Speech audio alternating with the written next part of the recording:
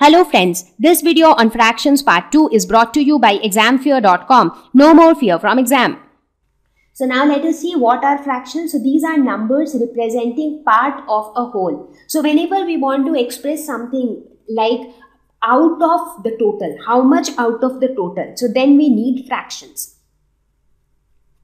So let us look at examples. So 1 by 6 is an example of a fraction. Now whenever you look at any fraction, you would see that the fraction has a number divided by another number. So the number that is there on the top is called the numerator and the number which is down is the denominator. So one good way to remember which one is numerator and which one is denominator is D for down, D for denominator. So the one which is down is the denominator. So obviously the other one which is on the up is the numerator. So the upper number is numerator and the lower number is denominator. So how do we read this? 1 by 6. So this is read as 1 by 6 or you can also read it as 1/6. So when you say that 1 by 6 of the book has been read by me, that means if there are let's say 100 pages in the book, so 1/6 of 100 is already read by you. So that is an example of a fraction. Similarly, when you look at 9 by 14, it can be called as, or it can be read as 9/14. Here 9 is the numerator and 14 is the denominator. This is 267 by 9808. So this is also an example of a fraction. Look at this one, 11 by 6. This is also a fraction. Now, it is not always necessary that the numerator is smaller than the denominator. The numerator can be smaller, the numerator can be bigger. So, any number in this format where you have a number in the form of a by b such that any number in the form a by b such that b is not equal to 0. Now, let us look at some more examples of fraction. You took a bite of an apple. So, did you eat the entire apple? No. You just ate some part of that complete apple. So, this is an example of fraction because you ate some part of the whole. So, it is a part of the whole. So, therefore, it is a fraction.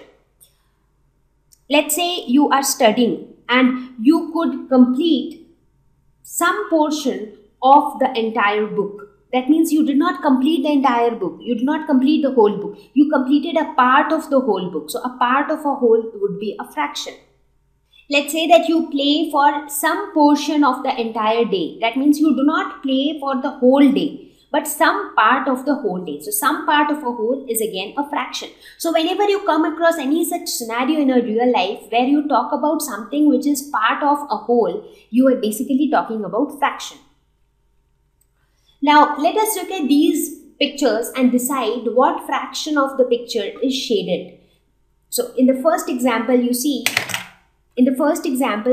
a circle and you see that it has been divided into 4 parts. But not all the 4 parts is shaded. Let's say this is 1, 2, 3 and 4. So, these are the 4 parts into which this entire circle is divided.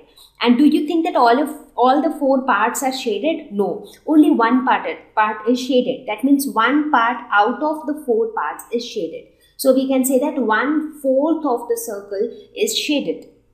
Let us look at the next one. In the next image, we see that it is an arrangement of many squares. So how many squares do you have? 1, 2, 3, 4, 5, 6, 7. So total we have 7 squares. So total number of squares is 7.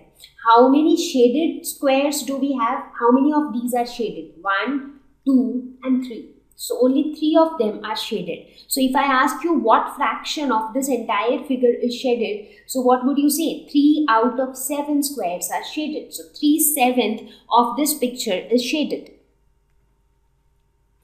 Let's look at more examples. The first one, here you see a lot of flowers. How many total flowers do you see? 1, 2, 3, 4, 5, 6, 7, 8, 9, 10, 11, 12. So total number of flowers is 12. And how many of them are shaded? So the first 3 are shaded. So only 3 flowers out of 12 flowers are shaded. So 3/12 of the picture is shaded. Or 3/12 can also be written as 1/4 because 3 fours are 12. So this can be very well written as 1/4. So 1/4 of the picture is shaded. Let's look at the next one. So here you see how many objects do you see? 1, 2, 3, 4, 5, 6, 7, 8, 9, 10. And how many of them are shaded? Now, if you consider them shaded, all of them look shaded. So total, how many do you have? You have a total of 10. And how many shaded do you have? All of them are shaded. So therefore, 10 by 10 are shaded. That means all of them are shaded. So the whole picture is shaded in this case. Thank you. Please visit examfear.com for free quality education. You can learn with a simple 4-step learning process wherein you can watch video lessons, you can ask your questions, you can refer notes, and you can take a free online test. We have content for class 6 to 12 on physics, chemistry, mathematics, and biology along with practical videos. So please subscribe to our channel for daily updates. Thank you.